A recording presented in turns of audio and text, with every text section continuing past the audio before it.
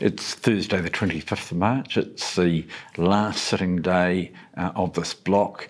Select committees have been sitting this morning and the House will sit from 2 till 5.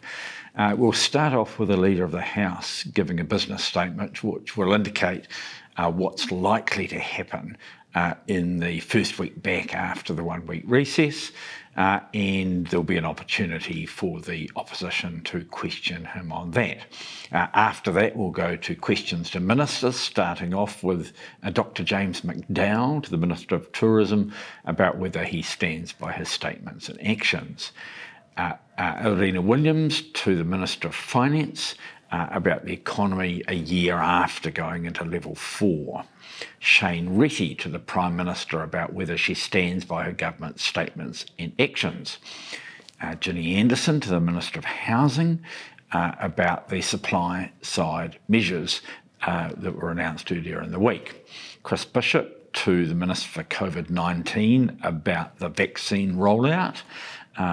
Tracy McClellan to the Minister for COVID-19 about the health protection measures that were put in place last year and their effectiveness.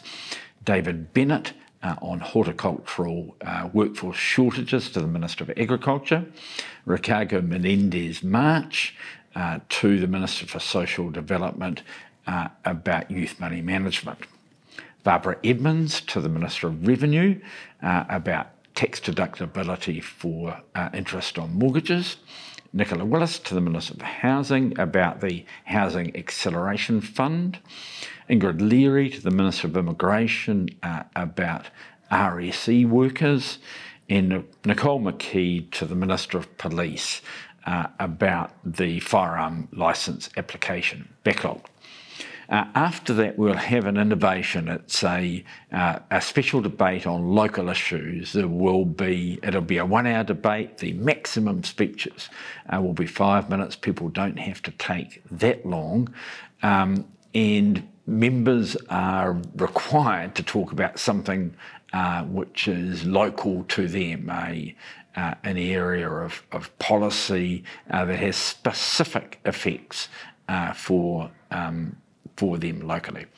After that, there'll be the rating of whenua Māori Amendment Bill, the third reading. And if we finish that, we'll start the first reading of the Mental Health Compulsory Assessment and Treatment Amendment Bill in the name of Andrew Little. We'll be back again on Tuesday, the 6th of April.